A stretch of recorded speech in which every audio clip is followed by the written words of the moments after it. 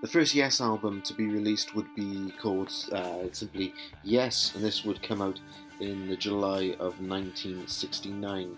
And for the UK release, we just got this big Yes logo here on a black background.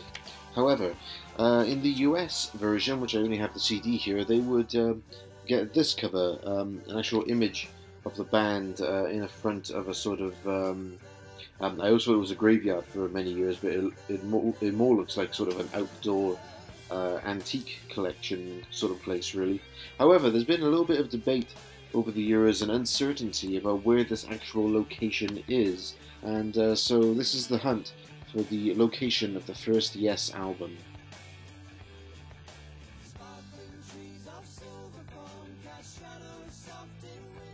As we know, the UK release of the album would be this cover, and then the US release would be this one.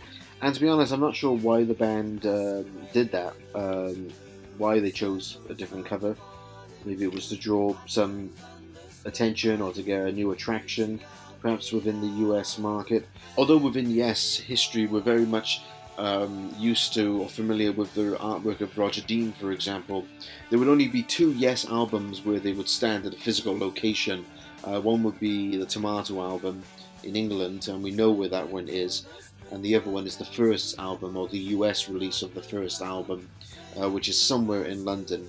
All the rest are either Roger Dean covers or graphic design covers with either the Yes logo or some sort of design. And it's a little bit of difficulty because it's not like where we can type in other bands, for example, like Abbey Road by the Beatles, and we still know where that location is, or Animals by Pink Floyd, and we still know where that factory is, or the first Black Sabbath album, for example, which is a watermill.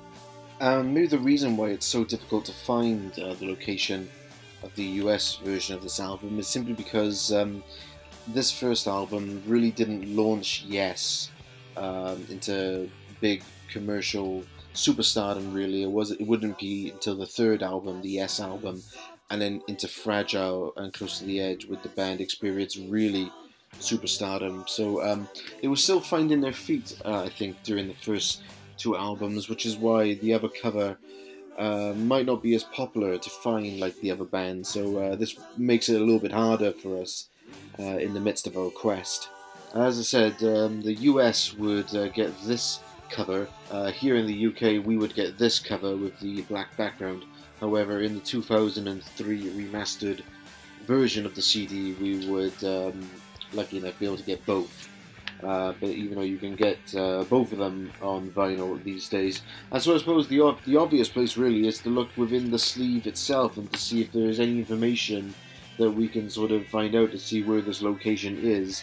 A good starting point would be to find out who took the picture, for example. And we find out here that the pictures are by a photographer named David Gahar. I think you would say his name. And he was sort of a famous photographer who took lots of pictures of different bands over the years. There's pictures of him with John Lennon. There's another picture here with him with Bruce Springsteen. It looks like he did a lot of jazz musicians. And it looks like he was involved with the photo shoots for the first Yes album.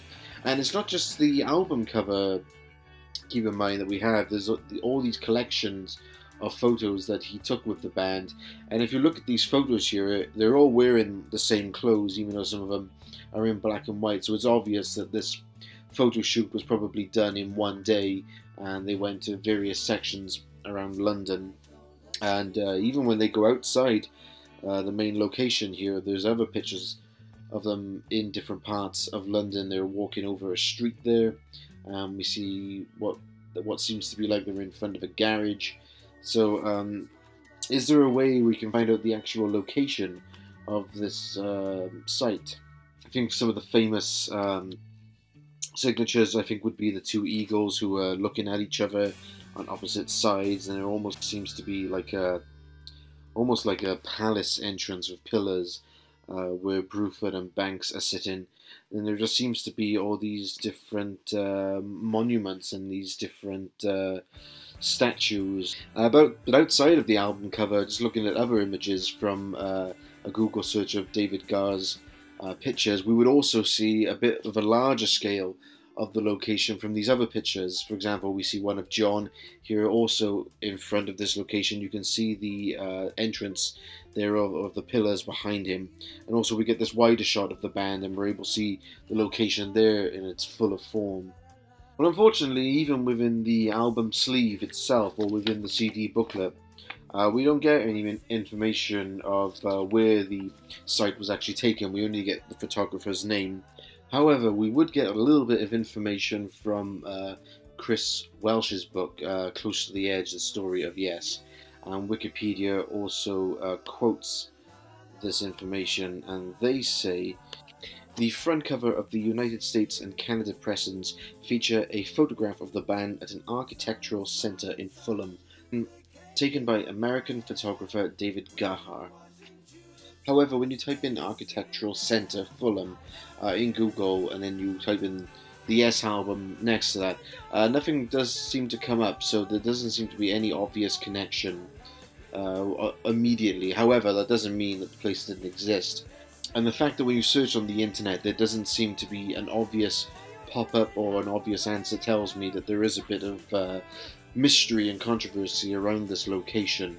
It could be that Chris Welsh got that information correct, that it is in Fulham somewhere, but maybe that the location is actually not there anymore. This search for the first Yes album cover would also then take me to the actual website of David Gahar, where a lot of his images are actually are still there, and you're able to order whatever image you want. And so this would lead me then to write into the supervisor or the manager of the website, and I asked him this question. My name is Dale Norman, and I am searching for the physical location of a picture David Gahar took for the progressive rock band Yes in London sometime in July 1969. One of these images he took would end up being the front cover for the US release of the band's debut album called Yes, but the UK version had a different cover. Do you have this information available? Thank you, Dale Norman. Simply the answer I got was, if David Gahar took the image, it is in our archives. So that lead didn't really take me anywhere, really. They probably have the raw image within their collection, but certainly nothing about the details of where the physical location is. And in fact then, if you go into Getty Images, which is the website that sponsors David Gahar's artwork, on one of the pictures of Yes, of the members of Yes at the same location of the album cover, they would give us this information. The band were in London in July 1969, performing live during their free concert in Hyde Park on July 5th, 1969, London, England. And so they're telling us that it's not in Fulham, it's in Hyde Park. The fact that there's a little bit of contradictions here tells me that there is no certainty on the actual location of the album cover. However, who knows, maybe it is in Hyde Park, so I typed that in on the internet. I put Architectural Centre, and surely enough, there is one that did come up, and I was quite struck when I found this image of the Lodge Cafe in Hyde Park. And I don't know about you, I was sort of struck with the similarity there of the palace-shaped roof with the pillars, and comparing it to the Yes album cover, you could see a resemblance. But I think maybe in closer detail, the surrounding of the location doesn't quite fit, because we have such an outdoor setting there in that modern day picture. But it certainly did grab my attention when I first looked at it. And I think for me the most obvious reason is, if you look at the Lodge Cafe, there is obviously a door and windows there going inside a building. Whereas you look at the Yes album, that is just a blank wall, it doesn't go anywhere. So unfortunately I think this lead here comes to an end at this point. And again, after typing in Hyde Park, Yes location, another place that grabbed my attention was this image here of the Alexandria Gate Lodge, also in Hyde Park, and again that sort of pillar with the roof sort of looks closely resembling that of the Yes album, but again we see windows and a doorway going into a house. Another theory by some fans is that the album cover is located in Highgate Cemetery in North London, and for many years I always thought this was a graveyard.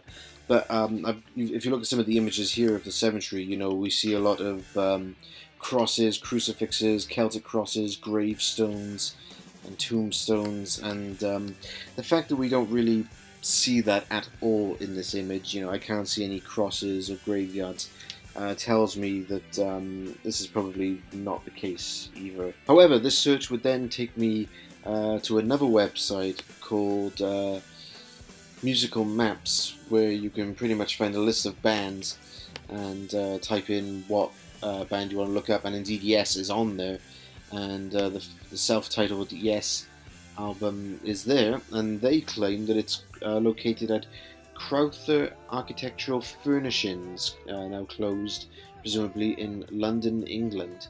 And then the Google Maps actually take us to Cooma Road, also to be located in Fulham, which is where Chris Welsh also said the location was. And another theory by some fans is that it is actually located on Munster Road, which if you look at the map here, it's only a 6-minute drive from each other, so it still seems to be coming from the Fulham area in general, which tells me that the location has to be somewhere in this area within London. But if we look at some of these images here, the landscape just looks completely different, and I'm guessing that it is completely different to how it was in 1969. However, this search would sort of maybe come up with a promising lead, because if we type in Crowther Architectural Furnishings London into Google Images, one of the first things that came up was this image here, which is the cover of a book called the T. Crowther and Son Collection Architectural Furnishings. And if we were to go to Amazon, we see that seems to be the front cover of a catalogue for T. Crowther and Son Collection of Architectural Furnishings. So who knows, maybe if we were to read that catalogue, there might be some images there that would show some resemblance to the first Yes album cover. You know, antiques come and go, and if it was an architectural centre, there must have been lots of different items. And I don't know about you, but that little roof there with the pillars on the top left corner, who knows? That may very well be the same pillars and roof that we see on the first Yes album. And you know, when we compare this picture here of the front cover of this book, we see there's a statue of someone playing the violin, it looks like, for example. And then if you look at the album cover, it looks like we see a statue of someone playing what looks like the flute, I think. So who knows, there might be a connection here with these statues. And this magazine was released in October of 1992.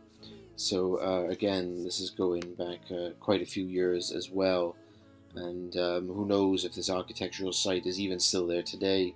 And that, unfortunately, is as close as I've got into finding some sort of connection here with the with finding the location of the first Yes album. Another piece of artwork that we would see, for example, in the British release of the album would be inside the sleeve, where we have images of the band at a gig, first of all, and then we have an image of a band, what seems to be like they're in a park or in a field.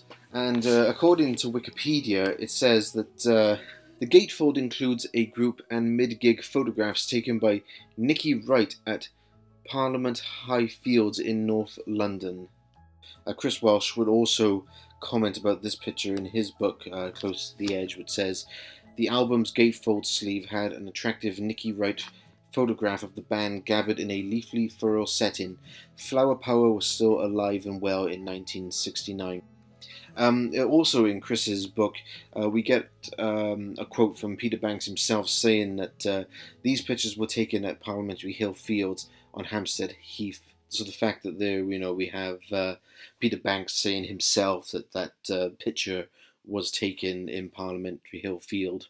But we don't have any band member saying where this exactly was taken, or we don't have any proof really of someone saying yes, it was taken here. So that leaves us still with a mystery to keep finding it, really.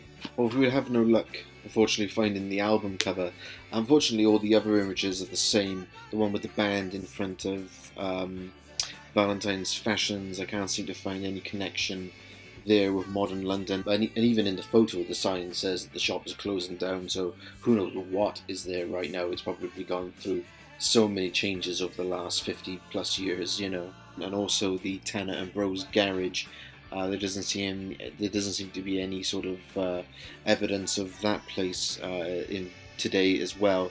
However, there is one that did catch my interest, which was the Old Wine Vault number 120 that the band is standing in front of. So even if we type in the number 120, which I'm guessing is the branch number, and we do see a couple of modern day pictures that may be the same location of that place today. And we look on the images, we can see that logo still seems to be around today. And so, to summarize, what are the facts that we know? Well, we know most definitely it was taken in 1969 by David Gahar. We know that it's in London, presumably somewhere in the Fulham area, but being 50 plus years later, the location is probably completely different. However, if it was an architectural furnishing shop, there might be some remnants or some evidence left behind that maybe we can pick up. But maybe this book here of this furnishings shop would maybe give us some details, and maybe we could order that book to see if there's anything in there. And I suppose on that note, a question to ask yourself is, which version of the cover do you prefer? Do you prefer the UK version, or do you prefer the American version of the album cover? I think for me, probably the UK version. I just like that Yes logo with the bubble writing, even though, for example, that logo would later disappear, and we would get the Roger Dean logo, and we would only see this bubble writing Yes on some of the combination albums like Yes Years and some of the later compilation albums that we would see in the 90s, and so they would later leave that logo behind. But hope you like this video. Please subscribe to my channel if you like this video. Please check out my other video of the whole story of the Yes album covers. Please feel free to comment if you have any more leads or if you have any suggestions, and hopefully we'll find the location of this album cover. And please continue to enjoy the music. Thanks a lot. Take care.